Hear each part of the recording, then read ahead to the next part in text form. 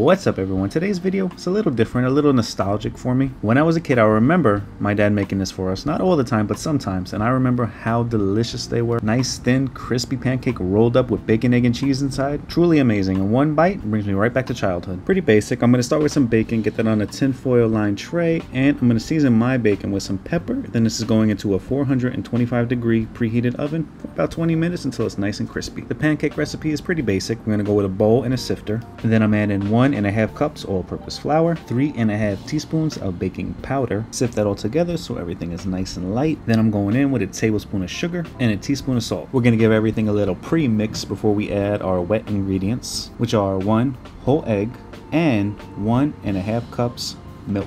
Now I didn't have any whole milk, so I'm using evaporated milk, and normally I would only add 1 1/4 cups of milk, but I want these to be a little bit more thinner. I want the batter to be thinner because I want these pancakes to be thin and crispy, so that's why the extra 1/4 cup of milk. Thin so we can roll them up. So we're going to start working our batter, and once things get together, we're going to slowly drizzle in 3 tablespoons of melted butter. Not overworking our batter, just mixing until things are just barely combined. You still want the batter lumpy. This batter looks great, so let's head on over to the stove. I got a big pan over the stove, get that nice and hot. Then I'm going down with some butter. I'm gonna let that swirl around and melt a little bit. Then I'm going down with a nice big amount of our pancake batter. Remember, you want this pancake to be big, thin, and crispy so we can roll it up later. So make sure you spread that batter out a little bit too. I'm so mad because I missed the record button when I flipped this, but we're gonna go ahead and give this a flip.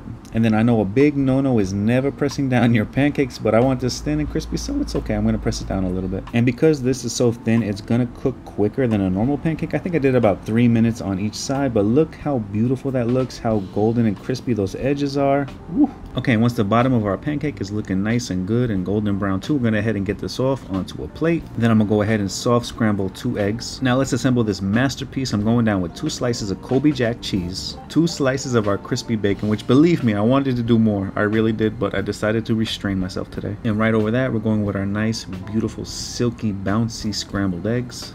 Just like that. Now the debate was sweet or savory, ketchup or syrup. Here's what I went with. Syrup. I was feeling a little sweet today, so I decided to go with syrup. Plus, I'll be honest, the idea of ketchup and pancakes just wasn't speaking to me this morning. Wrap it up like a bad date, and I promise you in for a treat. This thing looks so good. Let's break it open so we can see what we're dealing with. The cheese is nice and melty. We got syrup leaking from everywhere. This thing is actually holding together quite nice, so let's go in for a bite and let's try it out. Ooh, instant nostalgia. The pancake thin and crispy like I've been saying the whole time. The eggs nice and soft and pillowy. That cheese is melted. The bacon is crispy. That syrup, I'm so glad I went with syrup instead of ketchup because I needed something sweet this morning. Let me get a nice cold juice to wash it down with, and I'm going back in for another bite. Alright y'all, thanks for sticking around and watching this video. Thanks for hanging out with me. Thanks for taking this trip down memory lane with me. That's it for this video, and that's it for me. Like, comment, subscribe, and I'll see you in the next one.